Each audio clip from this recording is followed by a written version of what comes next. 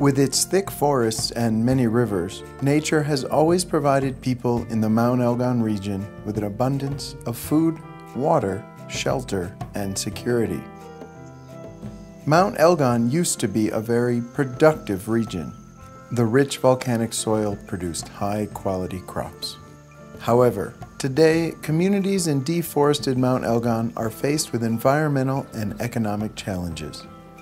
Land use change and heavy rainfall are causing damaging floods and landslides. These terrible disasters are occurring more and more frequently. In 2012, one landslide on Mt Elgon left 250 people missing and 100 dead.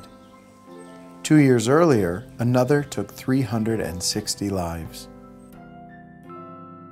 These events uproot entire communities, their livelihoods, and their environment. It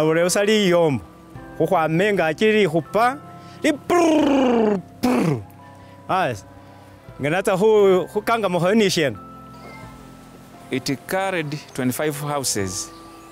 We lost 8 people. 4 of them were recovered, and 4 of them remained in the soil. Obviously, these events do not only affect the families and the communities involved. As the breadbasket region, floods and landslides in Mt Elgon also impact the food supply of the whole nation. When the rains could come, the water really could run away and they sweep away the topsoil. And even sometimes when the rain is heavy, even the water can be too heavy and it sweeps away some crops, some houses. So it wasn't so good. And this area was really flat. When the rain rains, it really flat everywhere. When you walk inside, you sink. And then the water comes up to the knees here.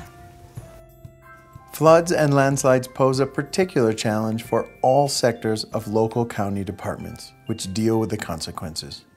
For example, the Agricultural Department looks at environmental disasters from the perspective of the loss of crops and fertile soil. In the Health Department, one is confronted with extra costs to address malnutrition and water-related diseases.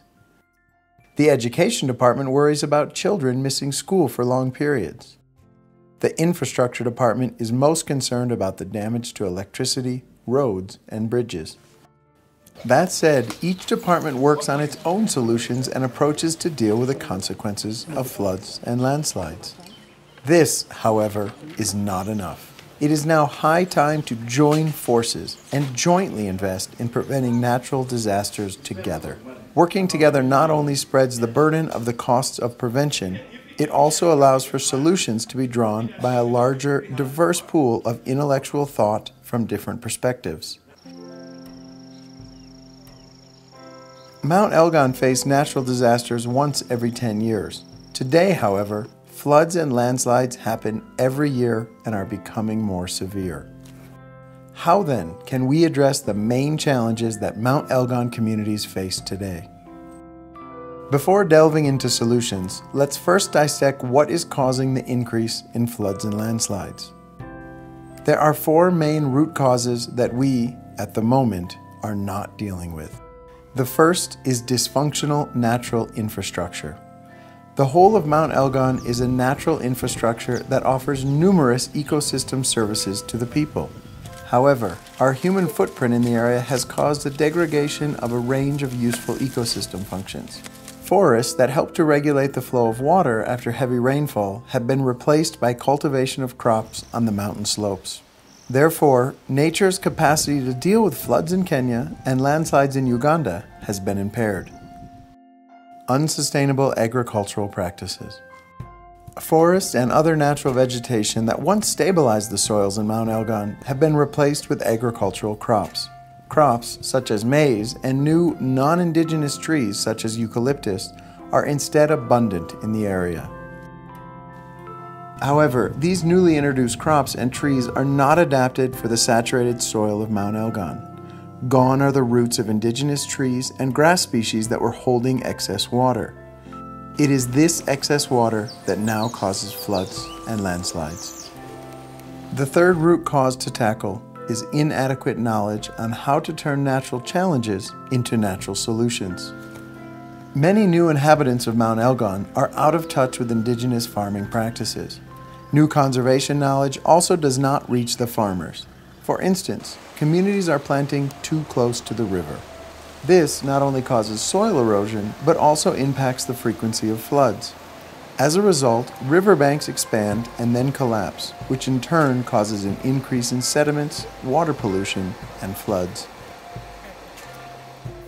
The fourth root cause to tackle is weak local natural resource governance systems. There is disconnect between farming practices and district, county, and national policies. Self-organization of communities is too limited and weak to deal effectively with the challenges. There is no capacity to pass on traditional and modern practices of farming and natural resource management. If we want both communities and ecosystems to become more resilient, we have to address all four of these points simultaneously. It is for this reason that IUCN works in close collaboration with local governments and communities to promote nature-based solutions. Experimenting with these nature-based solutions has provided ample evidence that these four challenges can be addressed successfully. The approach that is working. Participatory establishment of water conservation and land management structures. The first intervention helps build water and land management structures. This intervention tackles the problems caused by the lack of infrastructure to cope with the natural flow of water. For example, in order to slow down water runoff and prevent soil erosion, communities are taught to build trenches, trash lines, shrub and grass barriers, and plant indigenous trees. To manage excess water, people are taught to create drainage channels. To control flooding, farmers are taught to avoid cultivating near the riverbanks. Many people from the community came and we began digging the trenches. They decided to make these trenches so that to hold some water in order not to sweep the crops. Long ago, our soil was going down by the rain to the river. But now, when IUCN came, they teach us how to use these trenches. Now our soil is not going to the river, and our soil is very strong. Now our food is well. When IUCN came, they help us to open the channels which are here in the farm. So the channels help us to drain the water. Diversifying markets, livelihoods, and ecosystems. This second intervention is designed to help people diversify their income by varying crops and therefore markets. The majority of the population relies directly on the environment to sustain themselves. In addition, people also have a lopsided dependency on farming a single crop, such as maize. Yet, the land is increasingly getting exhausted and is in limited supply. Community farmers are now planting a wide variety of indigenous vegetables and fruit trees. People are even experimenting in beekeeping. This diversification has allowed farmers to increase their incomes. Before IUCN came, people were planting only maize. But since IUCN came, people are now planting indigenous tree, and that culture of planting trees is in them. And we are also growing other crops like fruit trees that are beneficial for our health, and these indigenous trees are helping us to control soil erosion and to address the issue of climatic change. To plant a variety of crops is not just great for families to increase their income, it also helps to improve soil health. It balances food demand. It also improves fodder for livestock animals. The story of Alice Nkungu is a great example of this intervention to diversify markets and livelihoods. Alice used excess rainwater to build, with the help of IUCN, a fish farm. I have 4 fish ponds, and I harvest 800 fish per month. I sell them to the villagers. The money that I get, I pay school fees for my son. All of the interventions require community involvement and training. This brings us to the third intervention. practical training, and demonstrations on sustainable water and land management. The third intervention aims to improve the capacities and skills of farmers through demonstrated water and land management practices at learning centers. Farmers learn how to structure natural infrastructure, such as grass barriers, with built infrastructure, such as canals and trenches, to determine the best ecosystem services that Mt Elgon can provide the community. The learning centers have become a place where people can see and experience the fruits of good farming practices in soil and water management. As is cultural, once a community member wants to adopt similar restoration practices, the entire village comes together to help build and learn at the same time. In village trainings, farmers also learn how to organize themselves and plan together. The sub-county chiefs and village chairmen support their village teams. The chiefs and chairmen are also responsible for implementing sustainable farming rules that were agreed upon by the community. One of the farming skills that has been successfully revived is the customary technique of leaving a 6-meter buffer zone before starting to plant crops. This helps to prevent runoff. More important, however, this also allows for the natural vegetation to grow back. These indigenous shrubs, grasses, and trees help to keep the water clean. Cleaner water, of course, means that you are healthier and can even save money that you would have spent going to the doctor. In this example, sub-county chiefs and village chairmen enforce the 6-meter buffer zone rule. Originally, we used it to dig from there up to the river. And when IUCN came, they told us how to demarcate 6 meters away from the river, and we have planted there our indigenous trees, and no longer the water is washing away our topsoil. Farmers work with IUCN staff and local government technicians to learn how to measure the trenches to be dug on the slope, what type of crops and trees to plant, and why. The practical training and coaching also teaches farmers how to organize themselves and how to plan together. Farmers divide themselves into village teams and are supported by their sub-county chiefs and village chairmen, who are responsible for ensuring that people's cattle do not eat the seedlings of indigenous trees and grasses that are planted close to the drainage channels and trenches. This brings us to the fourth intervention, enhancing self-organization among communities.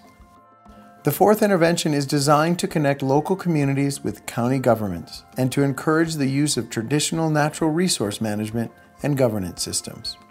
Communities are working with local authorities to strengthen natural resource governance. Frequent visits are facilitated between IUCN, local governments, and farmers. Often these visits trigger the behavior change and provide communities with positive feedback. They also are combined with training in management and governance skills. Although IUCN set up the platforms for local interaction, the process is spontaneous. For instance, local authorities are now working on the village level. Extension officers work closely with the local farmers to discuss the challenges and solutions to reduce the risk of floods and landslides. Self-organization is subsequently improving information flow. It also creates dialogues and encourages planning together with a wide range of stakeholders. A great example of the spontaneity of self-organization is seen with the Busamo Women's Group Choir. The women, who lost family members in one of the bigger landslides in 2012, came together to raise awareness about using nature-based solutions to deal with the risks of landslides. These were examples of nature-based solutions in high-risk areas, driven by local communities and assisted by IUCN and local environmental authorities staffs at the environment desks. To really have an effect, however, this approach needs to be scaled up. Imagine if all sectors of government that now work separately on damage control join forces and resources in prevention and investing in nature-based solutions. Many problems in Mt Elgon could be solved. The strength of the IUCN project is its integrated approach. It doesn't only benefit environment, the benefits are in education, benefits in agriculture, in infrastructure, as well as in health. IUCN Resilience Framework approach has brought in a lot of positive change to our district through reduced runoff in terms of soil and water, through improving yields of our agricultural productivity, which eventually will lead to better health of our communities, with the major aim of developing a resilient ecosystem and a resilient community of Manafa district to the effects of climate change. How can and should local authorities help to upscale this successful approach? If we, as different sectors at the county level, start to think nature, what first steps should we take to improve the resilience of communities and ecosystems? These are important questions to ask. Nevertheless, what we do know is that to make a difference on a county scale, local governments need to take ownership of the IUCN approach. All sectors have to coordinate their resources to deal with the consequences of floods and landslides, and to make the transition from reactive policy to proactive policy. IUCN is ready to assist. Are you ready to make a difference? What would you need to take the first steps to start working proactively to deal with floods and landslides? To form a partnership where all the departments can share resources, contact us via email at info.asaro@iucn.org.